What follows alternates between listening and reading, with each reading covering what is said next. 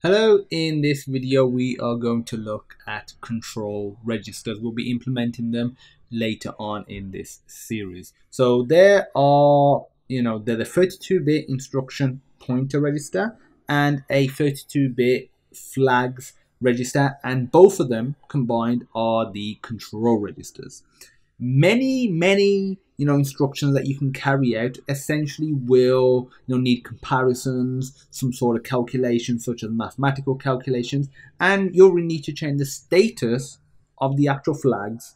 And there are some other conditional instructions that can be carried out to essentially test the value. And this is where control registers come in. So I've got some of the common flag bits that you could be using. So OF, the overflow flag, this basically is the overflow of a higher order bit, the leftmost bit of data, after some sort of signed arithmetic operation. Next, we have the direction flag, and this basically handles whether it's going to be whether we're going to have a left or a right direction for moving, when we are comparing and for comparing strings.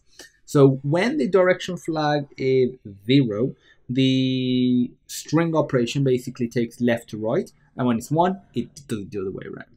So the interrupt flag, this basically handles whether whether there's external things interrupting our CPU, such as keyboard input, for example, and it also disables external interrupt as well when it's 0, and it enables it when it's 1. So we can have that flexibility if we want to be able to allow an external device to interrupt the CPU. So the trap flag, this basically allows us to set the operation of the processor in a single step mode.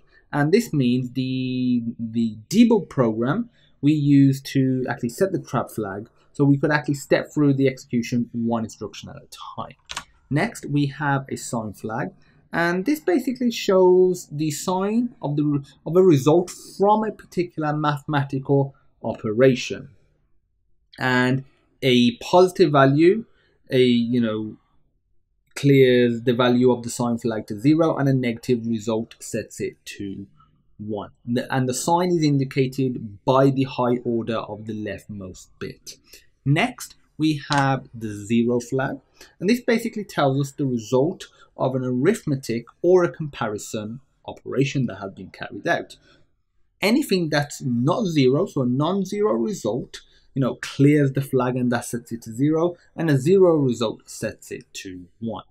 Next, we have the auxiliary carry flag, and this essentially contains the carry from bit 3 to bit 4 after an arithmetic operation, and it's used mainly for specialized specific arithmetic operations. And the arithmetic operation can be any sort, addition, subtraction, for example.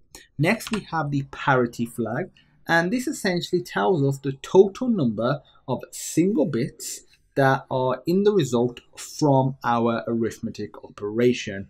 And if we have an odd number of single bits, it sets the parity flag to 1. If we have an even number of single bits, it sets the parity flag to, you can guess, 0. So the carry flag, this basically contains the carry of a 0 or a 1 from a higher order bit, the leftmost bit, after an arithmetic operation has occurred. And it can also store the contents of the last bit of a shift or some sort of rotate operation. So that's really it for control registers. If you have any questions about it, feel free to pop me a message, and as usual, I look forward to seeing you in the next video.